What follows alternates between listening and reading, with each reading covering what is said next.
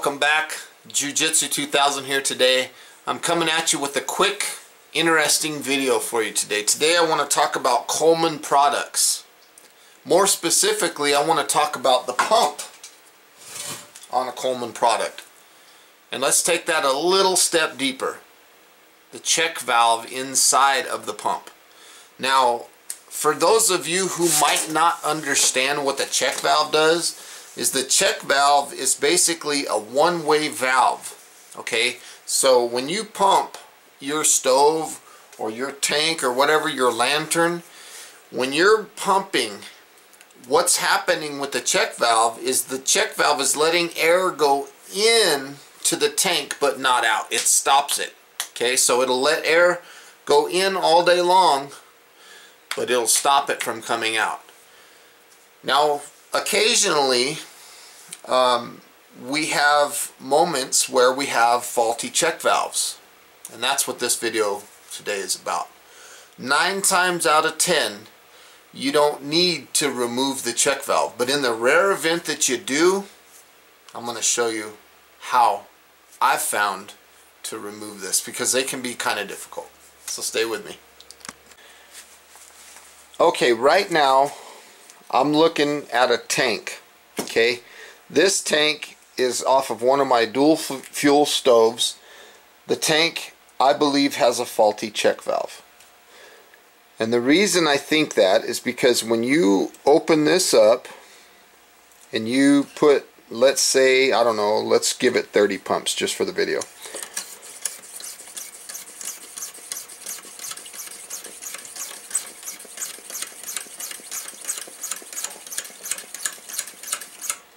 Go ahead and close this thing. I'm keeping my thumb against it.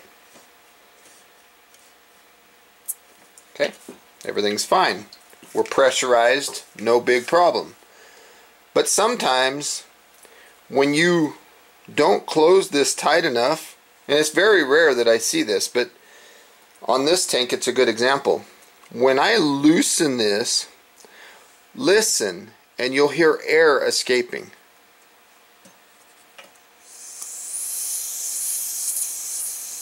You hear all that air? Hopefully you got that.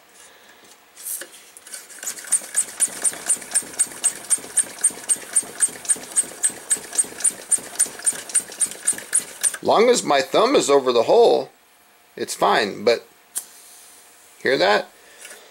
That tells me that we have a faulty check valve, because you should never get air pushing out of this little hole back against your thumb. If that happens, we need to inspect. So I'm going to take this apart. Let me see. Bear with me. Let me get a good grip on it. Hopefully I'm not like right in the middle of the camera. I'm trying not to be. So it's not the pump. It's not the pump stem. It's down inside. Let's take a closer look. Down inside you see that brass fitting. Okay, my friends, that is the check valve. Now you can try to take a large screwdriver, something like that, and when you stick the large screwdriver down in there, sometimes it fits and sometimes it don't, and sometimes you'll sit there and you'll work on it and you'll work on it, and all you'll find is that it keeps slipping. Now you can go online and you can buy a check valve tool. They're like 30 bucks. And in my opinion, it's a bit of an overkill. So what I've done is I've found a spade bit. Now this is a 3/4 inch spade bit, but I've found one that was a 1/2 inch. Okay, and I've taken my grinder and I grind it straight down, flat right here. So it's kind of like this, and I chuck it into my drill. Again, it's a 1/2 inch paddle bit or spade bit, and it's got a flat end on it, and that's what I use to remove my check valves.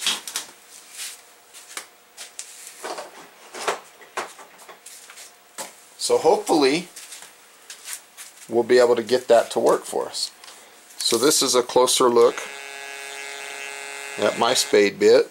Okay, you can see that I just grind it down so it's like a big thick screwdriver almost. Now what I'm going to try to do is I'm going to try to reach down in there and get it where it's in there, and I'm going to back it out. This is a difficult process, so don't by any means think that this is simple.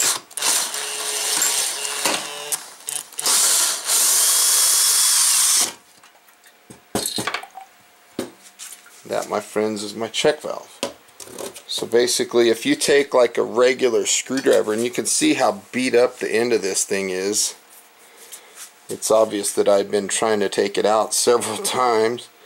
And it looks like, you know, I may have had my screwdriver, and my screwdriver may have slipped and kind of cut it right here. You can tell that this thing has been, I've been having issues trying to get it out. That little stainless steel ball inside of this brass is supposed to let air go in but not out. So I'm going to clean this up and see what we can find here. Maybe I can get it to work.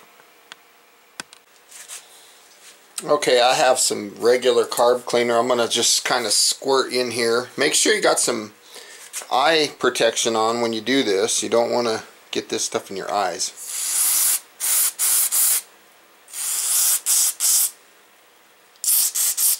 I'm just trying to clean this area. Next thing I'm going to do is I'm going to take this air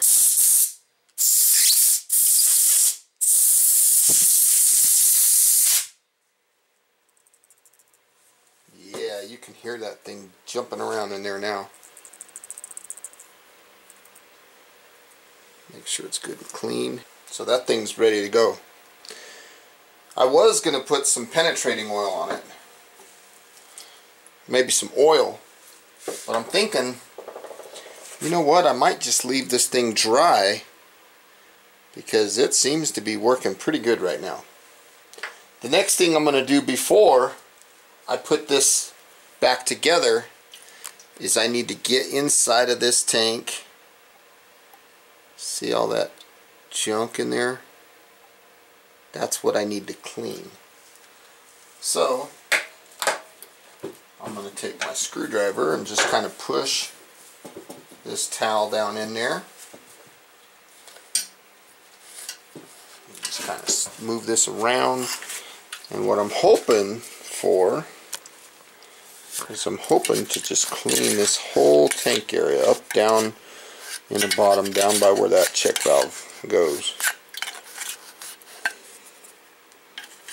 Just kind of cleaning this area. This will also help it pump a little more, a little bit better.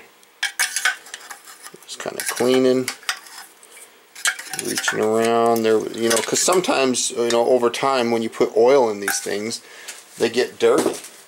Obviously, oil gets built up inside, and so we're just trying to clean. You know, you'll get better compression too out of your pump if you have any kind of buildup around the cylinder walls, if you will, around the walls of this. Just put that rag in there one more time just to make sure that I got that thing about as clean as I can get it.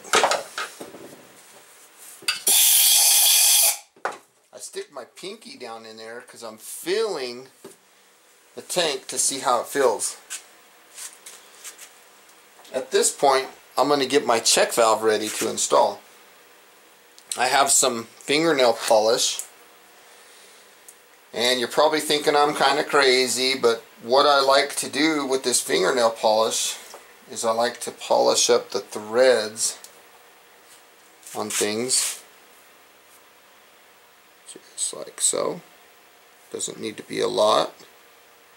This will work as a almost like a Loctite. It's a very loose one. It doesn't hold things gorilla tight or anything, but it will kind of hold them in position. Plus, another thing that it does that I like is it will seal the threads, so if there was any air that was going to escape from this tank, because of those threads, we're now minimizing that. So from here, I'm going to take my regular long screwdriver and I'm just going to drop that check valve down.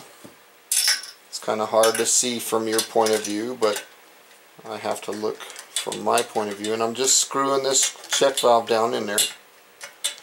Nothing too crazy, folks. Here at the end, I'm going to grab my drill and I'm just going to put a mild little crank on it. I don't need it to be gorilla tight, okay? I just need to snug it up a little bit. Okay, I'm trying to find the...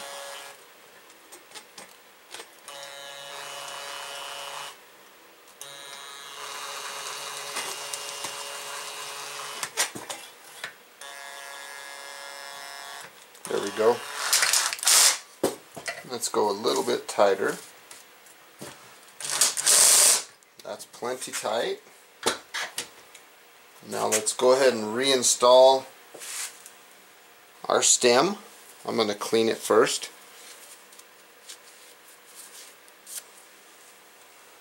And this stem, what it does is it goes right down in the middle of the tank, down into the center of the check valve down there. There's that little hole. That's where that stem goes. So all the way down, right in, almost like you're aiming for a bullseye. So we're just going to spin that thing tight. And from here, we're going to take our pump. And it looks like the pump has plenty of oil on it already, but I'm a firm believer. I'm going to put 1 or 2 drops up top. 1, 2. Then I'm going to start to insert the pump into the tank. And I'll probably put 2 more drops. That's probably plenty. Now let's lock this piece into place. And I'm just kind of checking to see how it's going to feel. Let's unlock and let's give it about 30 pumps and see what happens.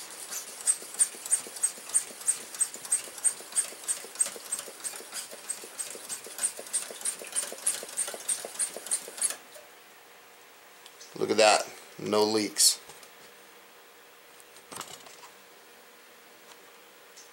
No leaks at all. Let's give it a little more.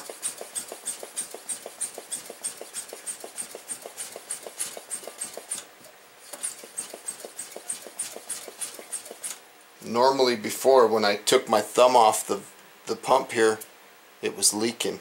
We're not getting that anymore. Folks, we have a repaired check valve on a Coleman tank.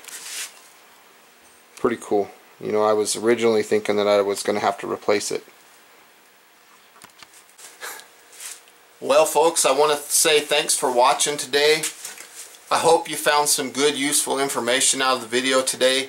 Please feel free, as always, to like this video, share this video to your friends. If you like the content that you see on my channel, please subscribe. And as always, have a beautiful day. We'll see you next time. That's the trick to those check valves. 1/2-inch spade bit with the grinder. Works really good. I'm sure you could probably do the same with a big, wide, heavy-duty screwdriver too. So keep that in mind. One thing that I want to mention before I go is if you're going to use a large screwdriver and you're going to be trying to back that check valve out, take you a mallet or a light hammer and tap on the end of that screwdriver as you're turning it. And a lot of times that'll break these things loose too. Have a beautiful day. Bye.